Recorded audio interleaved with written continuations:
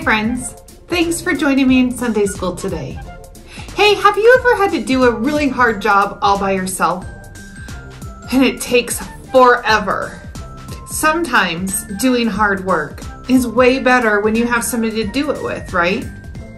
Like, how about working at a church? Have you ever come to like a dinner here or come to a Sunday school class here and we made a big old mess? Well, it will take me forever if I have to clean it up all by myself. But if I have the whole class help me, it doesn't seem to take that long at all. When we all work together, the work isn't so hard. Hey, our rural friends are at a church dinner, a spaghetti dinner. Let's see what happens.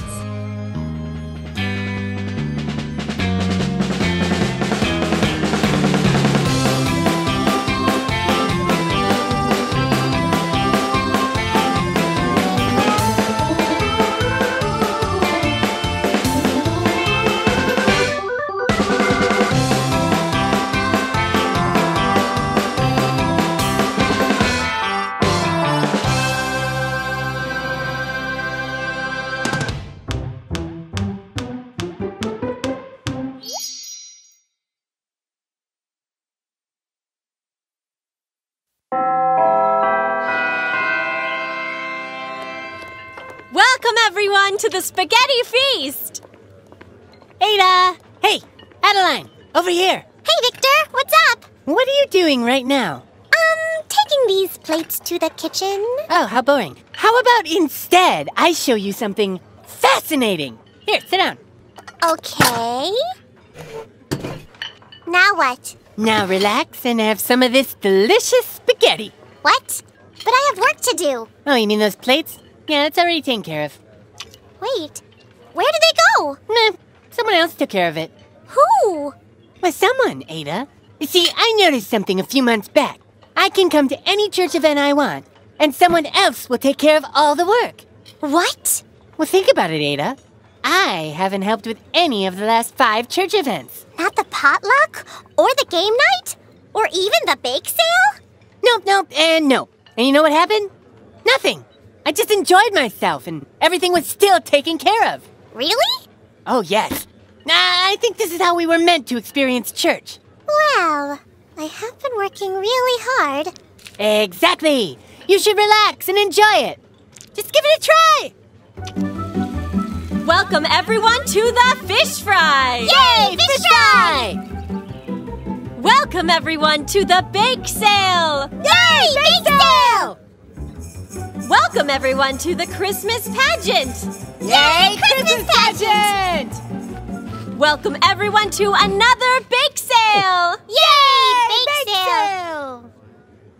Aw, what's wrong, Adeline? You don't seem to be enjoying your bake sale cookies. I'm kind of not, Victor. It just seems weird that I haven't helped with anything at church in, 4 months. 4 months? It's been 4 months?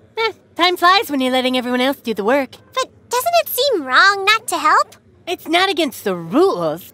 There's nothing that says we have to do volunteer work for the church. That was their big mistake right there. Yeah, but it's our church. It certainly is. If it's ours, then we should help it. It's our chance to come together and do something for the community. I'm gonna go see if they need help in the kitchen. If this is supposed to make me feel guilty, let me tell you, it will not work. You're totally free to help or not, Victor. This just works for me. Oh, okay, good. Because even if it is just a little boring sitting here, you can't make me help. I wouldn't dream of it, Victor. Okay, good, right. That's right. Because I don't have to help with anything unless I want to. So I'm just gonna sit here at this table, alone, not helping. What is this, cat hair?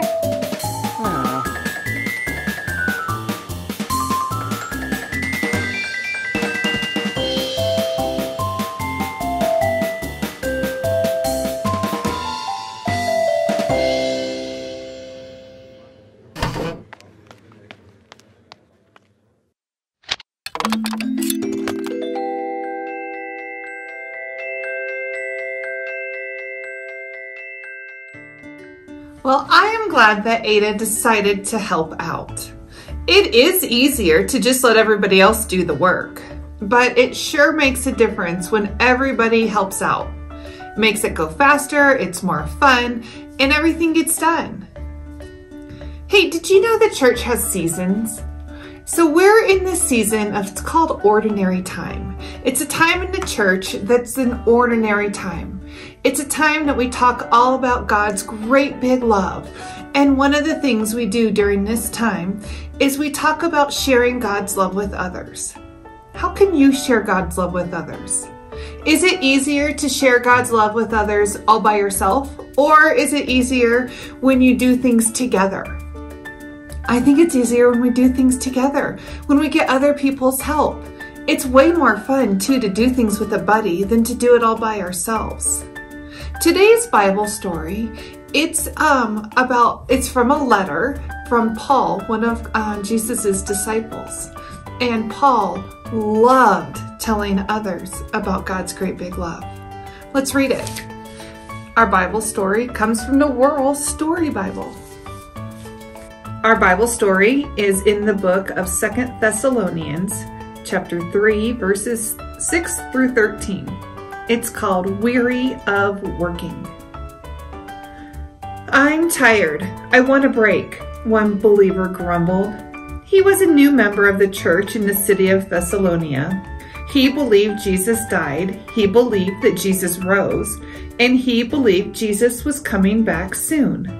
He gathered together with all the other believers in the church. They wanted to teach more people about God's love, but some believers weren't helping. They were waiting for Jesus to return. They didn't think they needed to keep working while they waited. A man frowned. Why does it matter if I give food to one hungry person, or if I tell one story about Jesus? He asked. There are lots of people in the church, added a woman. God doesn't need me to help. A believer rushed into the room waving a scroll. We've got a letter from Paul, she called out. Let's see what it says. Our world kid has something to say. Let's see what she's saying. Sometimes it's easier to complain than to work or wait, but complaining doesn't get much done. Let's read the letter. Hello, Thessalonian friends. I hear some of you aren't helping your church. I know hard work makes you weary. I get tired too. But I work hard, and so should you. Remember when I visited? I was your guest. I could have rested while you made me food and cleaned up after me. Instead, I worked with you. Follow my example. All of you should work to help your church grow. Remember, your work is important. Keep working like I showed you. Care for the sick, help those in need, spread stories about Jesus, care for one another by doing your part. You can help God's church grow. Yours in Christ, Paul. I wonder what our world kids are saying about that letter. Of course they should all work for their church. It's their church. Let's find out what kind of work we can do for our church. So what work makes you tired? You know, right now it's fall and there's a whole bunch of leaves on the ground. That kind of work makes me tired.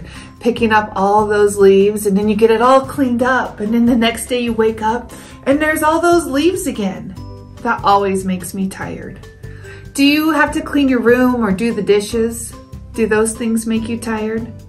They make me tired too. I get it. But if you had somebody helping you, wouldn't that be much better? So let's think bigger than our house. Let's think bigger than our home and what we have to do.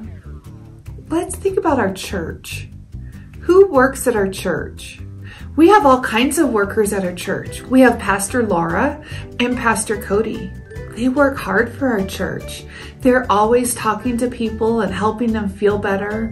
They call people who are sick. They visit people in the hospital.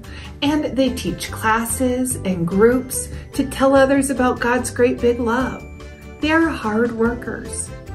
And then We have Miss Erin in the nursery. She's always trying to think of new ways for the little ones to have fun. We have Anne Marie with the teenagers. She loves working with those big kids. And then I work at the church too, and I do things like make this video for you and teach Sunday school. I love it. And then we have people who work for the church who clean up after us. Oh, we are so thankful for them. Phoenix, he's a teenager and he's one of our helpers, and he helps clean up this whole church. It's amazing. What can you do to help the church? Now, there's some things you could do if you came in person to something. You could help set up something, maybe a church service or a Sunday school class, or you could help clean up. You could go to choir and sing. There's a lot of things that we can do to help our church. There's one thing that you can do from home. I think it would be really great if you could write a thank you card to Phoenix. He's the kid that cleans up. He takes out the trash, he mops the floors, he vacuums the floors. He makes our church building look beautiful. So if you have a minute, write Phoenix a thank you card. And you can mail it to me or drop it off at the church, and I'll make sure that he gets it. It would make his day to know that you are thinking about him. Well, my friends, I hope you have a great week, and I will see you again soon. Bye-bye.